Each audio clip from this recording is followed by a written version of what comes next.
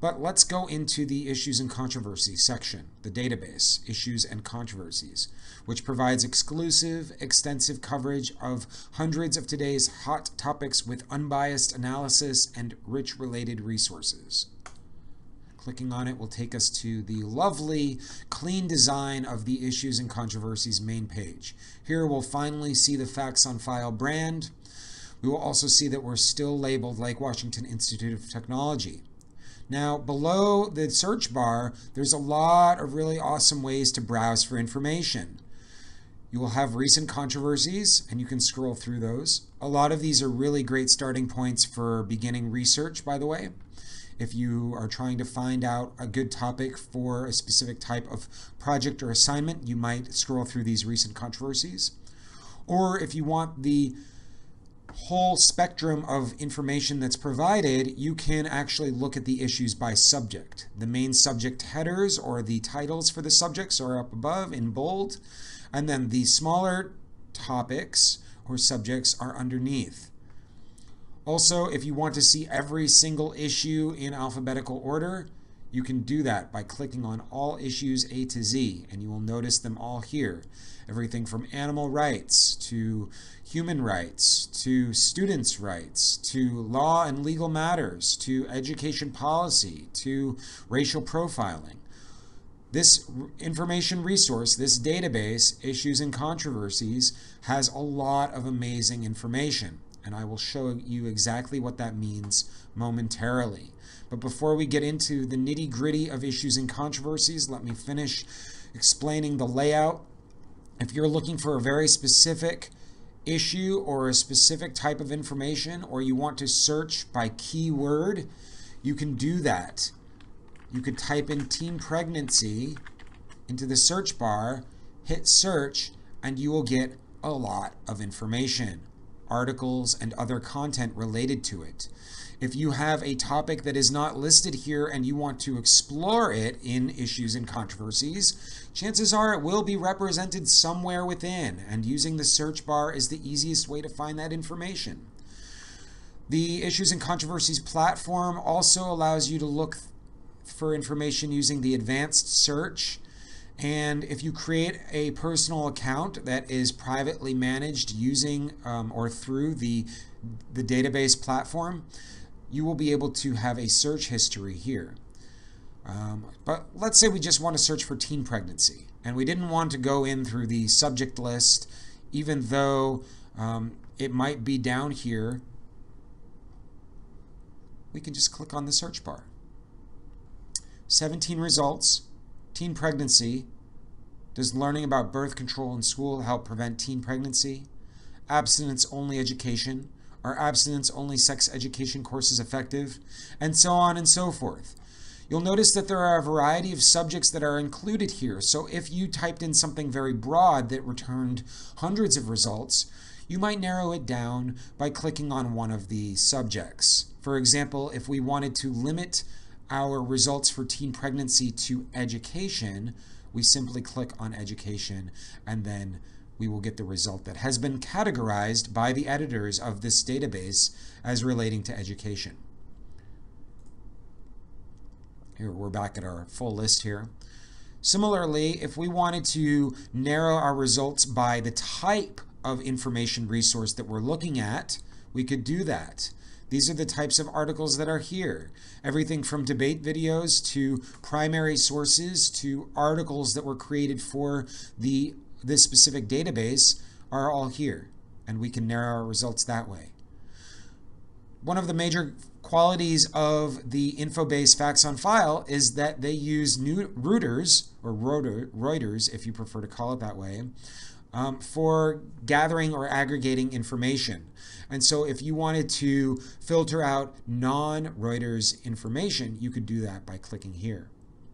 Similarly, you could filter out specific date ranges or filter in specific date ranges. So if we wanted the latest information, and when we're talking about controversial topics, that is quite helpful, we can click on the latest information time span. So we are left with 3 results if we're looking at teen pregnancy between 2013 and 2016. Let's say we want to go into this article. We can click on it, and then we will get all sorts of information related to absence-only education. And here, the great thing about issues and controversies is that they have both sides of the argument that is in question. For this example, we have the supporters of absence-only education and the opponents. And I know for a fact that there are a lot of assignments at LWTech that require showing both sides of both perspectives on a controversial topic. Reading the article, of course, will go beyond the summaries provided at the top. The amazing thing about the editorial design of this database is that you have related coverage on the right. You have an access to discussion questions if you really want to understand the topic fully. And then even more related articles here if you're looking to see how this one specific topic relates to additional controversial topics. Issues and Controversies provides a great way to get access to that information and learn fully about a specific topic.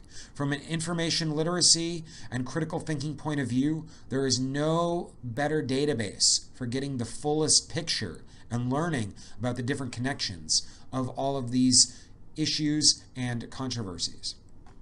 One more thing before I move backwards to the other database, I wanted to showcase that there are these specific tools for all of these different articles that you can see. You can print, you can save, you can download, you can share, you can cite, very important for your research assignments. You can also read out loud and translate if that is a better way for you to learn about this information.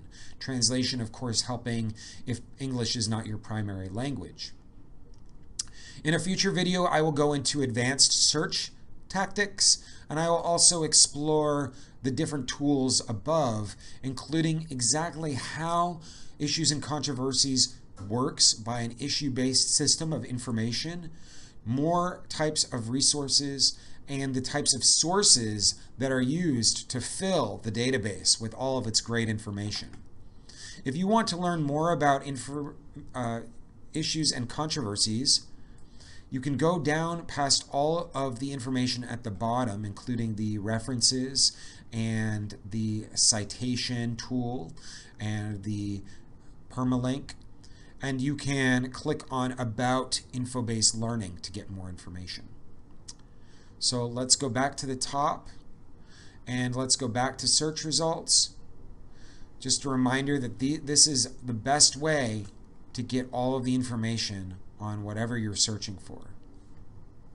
Let's go back home. And then one final side of the Issues and Controversies database, we can click into a subject here, which we're browsing, and then we can see the various questions, ethical, moral, societal impact questions that have multiple sides to them that are fairly open. And then we can also see video content related to the topic in general, relevant debates, polls that aggregate information and data based on student interactivity and user interactivity in general, and then that news feed that I mentioned earlier in the video.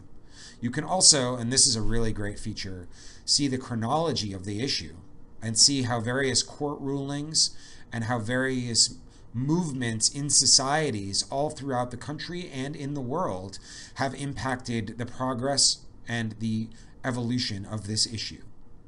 Topic pages or subject pages also have permalinks if you want to share them or save them for future use. Okay, so that was Issues and Controversies. I'm going to take a brief pause to let you know that if you have any questions or want help using this great database for your assignment or general research, please reach out to the librarians in person at the library desk at LWTech, or you can send us an email. Send it to send it to library@lwtech.edu. Okay, Now it's easiest to use the back button to go all the way back to the Facts on File main screen.